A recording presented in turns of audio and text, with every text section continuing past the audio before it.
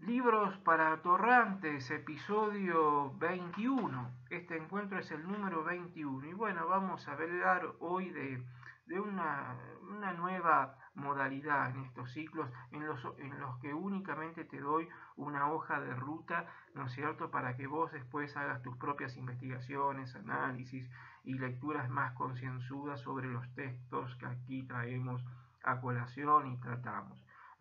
Esos libros raros, esos libros que encontrás en las librerías de viejos, que uno iba siempre a los mismos y que también podés encontrar en Mercado Libre cuando algún heredero de alguno de ellos decide venderlos porque no sabe qué corno hacer en su casa con ellos, o algún coleccionista que también decide deshacerse, ¿no?, de los mismos. El libro que traigo hoy a nuestro ciclo. Ya la facha, lo único que hacemos acá, facha, como la facha de la cara, ¿no? Saber si lo adivinas. Claro, se trata de la Torre, Lisandro de la Torre. Bien, el político santafesino que nació en Rosario en 1868, era hijo de un estanciero porteño, ¿no?, ligado al mitrismo, y de la Torre heredó de su padre la pasión por el trabajo en las estancias, adquirió muchas estancias, ¿no?, tanto en Santa Fe como en Córdoba, y al mismo tiempo, paralelamente al negocio agropecuario, se dedicó, por supuesto, a la política. En 1888 se recibió de abogado en Buenos Aires, ¿no es cierto?, y poco después con una tesis muy original sobre el régimen municipal, ¿no? Esos viajes que había hecho a Estados Unidos habían influenciado mucho en esto de la cuestión de las autonomías municipales en De la Torre, ¿no?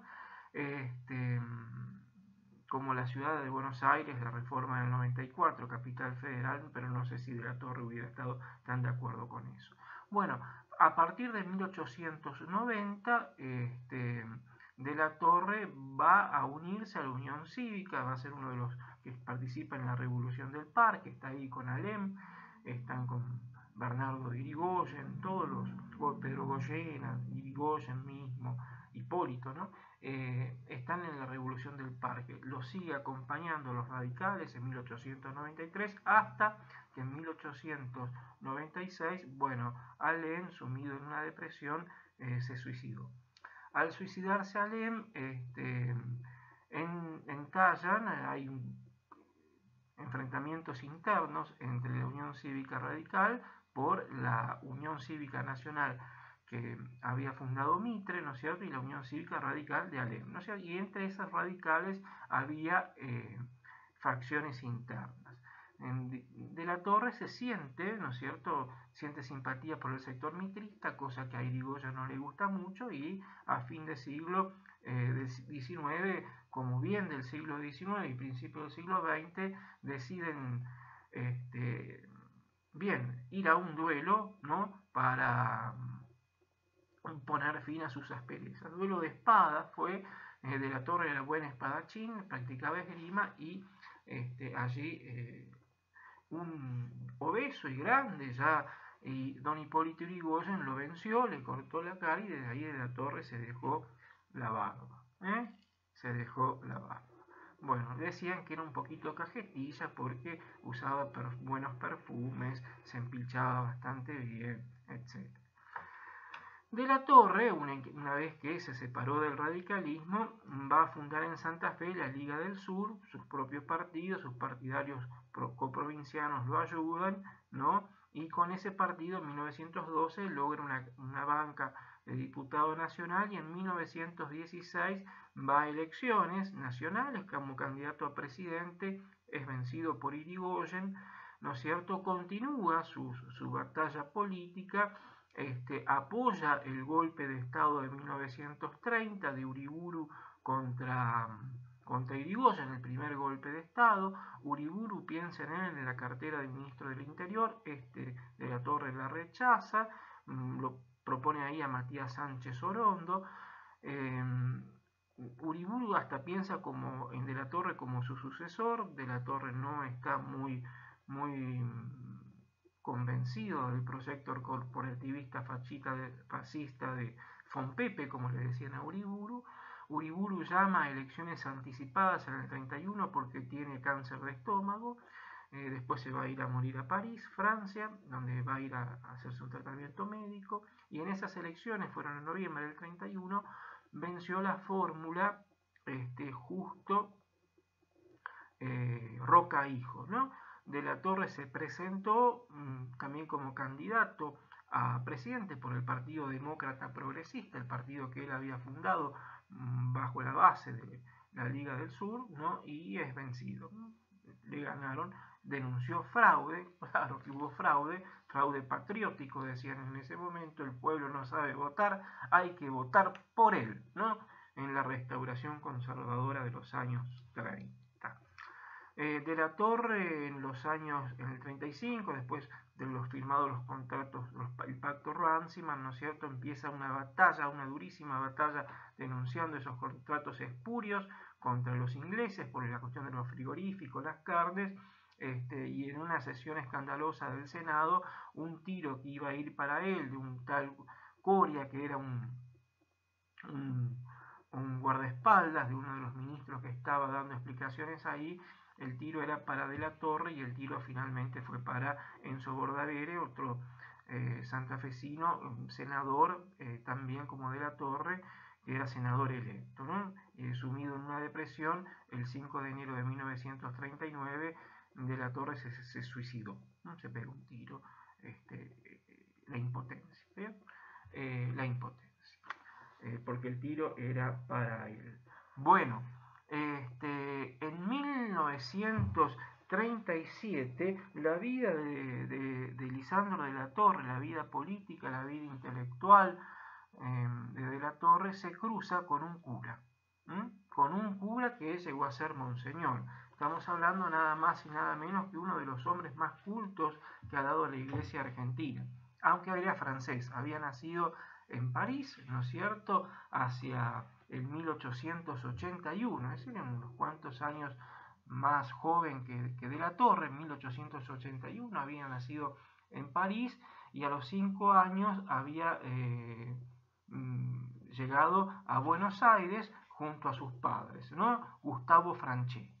Estamos hablando de Monseñor Gustavo Franceschi, que murió en 1957 en la ciudad de Montevideo cuando se encontraba dando una conferencia sobre la familia y la niñez. Un hombre de una muy activa participación en la vida periodística, intelectual, cultural y social del país. Fue el fundador, ¿no es cierto?, de la revista Criterio,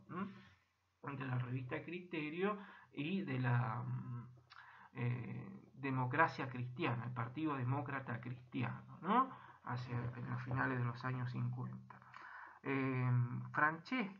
Gustavo Franceschi, fue, como decíamos, el fundador en el 28 de la revista Criterio, y a partir del año 1932, desde el 32, fue su director hasta su muerte, ¿no?, en el 57, donde escribía artículos muy polemistas, muy combativos y demás, sobre todo contra el comunismo. De Franceschi había sido capellán en las cárceles, había sido cura párroco en distintas diócesis, hasta que llegó a ser cura párroco en la catedral, ¿no?, metropolitana, y allí ascendió, ¿no es cierto?, el título al obispado, ¿no?, fue obispo.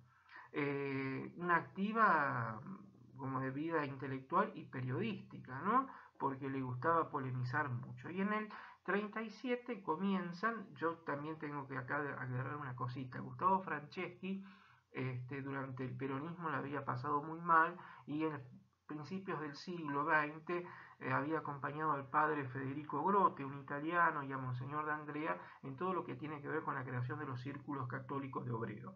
Combatían al comunismo, ¿no? Había que atraer a las masas obreras para que no se hicieran comunistas, ni socialistas, ni anarquistas, ¿no? Y después todas esas masas se hicieron peronistas. Bien, durante el peronismo no la pasó muy bien Gustavo Franceschi y durante la persecución que no era toda la iglesia, fue una lástima que la iglesia y peronismo no se hubieran puesto de acuerdo porque en muchas cosas coincidían, ¿no? Pero bien, así se dieron las cosas, las quemas de iglesias y demás. En el 37 entablan una polémica antes de que apareciera en escena Perón. Ya hablé de los dos personajes, ¿no? Cada uno ha hecho su vida, porque de la Torre era agnóstico, era prácticamente ateo, era un libre pensador, pero que era muy amigo de Gustavo Martínez Zuviría o Hugo Guas, ¿no? Uno de los grandes escritores, uno de los católicos, grandes escritores católicos, ¿no? Ultracatólicos, ultramontanos. Y eran muy amigos y era el escritor favorito, el novelista favorito de la Torre. Incluso lo último que escribió fue un telegrama de felicitación, feliz año nuevo, en el 39, a la familia Martínez Zuviría. Yo tuve contacto con eso porque fue Martínez Zuviría objeto de mi tesis, ¿sí? Y además de la Torre era padrino de uno de sus hijos. Bueno, de uno de los hijos de Hugo Guas. En el 37 hay una polémica, el intermedio filosófico, ¿no? La cuestión social y los cristianos sociales, el problema en torno al comunismo, la izquierda, la oligarquía y los liberales a De la Torre no lo querían mucho porque en el Parlamento Nacional se había opuesto a eso de impugnar al comunismo, ¿no? Y también se había peleado con los socialistas, se distanció bastante, que había quedado solo. Y en el intermedio filosófico le va contestando a la revista Criterio y a Franceschi, ¿no? Fueron varios debates que luego se compilaron, ¿no es cierto?, en ese libro, varios artículos donde debatieron, donde polemizaron, y entonces todo quedó compilado en intermedio filosófico. La filosofía, le dice De la Torre de Franceschi, me obsesionaba en mi juventud, ya no, ¿no? Y le dice, usted también ha hecho especies de comunismo y demás, cuando hacía política social y cuando quiso formar el Partido Demócrata Progresista. ¿Qué pasa? El cristianismo es una religión para la salvación del hombre, y como De la Torre no creía mucho en eso, sino en predicar para quedar en paz, ¿no?, con su conciencia, predicar lo que él consideraba verdad, bien, pero que el cristianismo no servía como para ser un partido político con bases en una religión que es para la salvación del alma humana. Aunque De la Torre, insisto, era agnóstico, era prácticamente, se podríamos decir, ateo, pero sí debatió con Franceschi es porque el tema le interesó hasta que se hartó, ¿no es cierto? Y es interesante, si vos buscás, si vos te pones a detener en los intermedios, no vamos a leer todo ahora porque si no tenían una forma de escribir bastante ampulosa, eran dos hombres muy cultos, muy eruditos, y entonces bien, sería muy engorroso y el tiempo es tiránico aquí, ¿no? Más tirano que Fon Pepe o José Félix Uriburu. Y bueno, llevaron hasta que los dos se cansaron y bueno, decidieron poner fin a esa polémica. De la Torre le puso fin. Franceschi yo creo que le siguió dando en la revista Criterio. Bueno, dos personajes que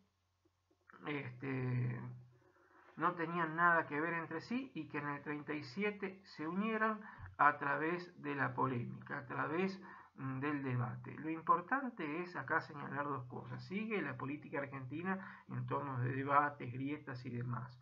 Eso lo compartimos. Lo que no compartimos, ¿no?, es el nivel intelectual, cultural, ¿no?, y el nivel humano también, porque ambos eran dos personajes coherentes con lo que pensaban, con lo que hacían, eran honestos. Bueno, eran honestos. Todo esto se perdió en la decadencia argentina del siglo XXI, ¿no? Todo se fue a donde ya sabemos. Esto se tiene que cortar, lamentablemente fue un intermedio filosófico. Lisandro de la Torre, Gustavo Franceschi y sus polémicas. Chao.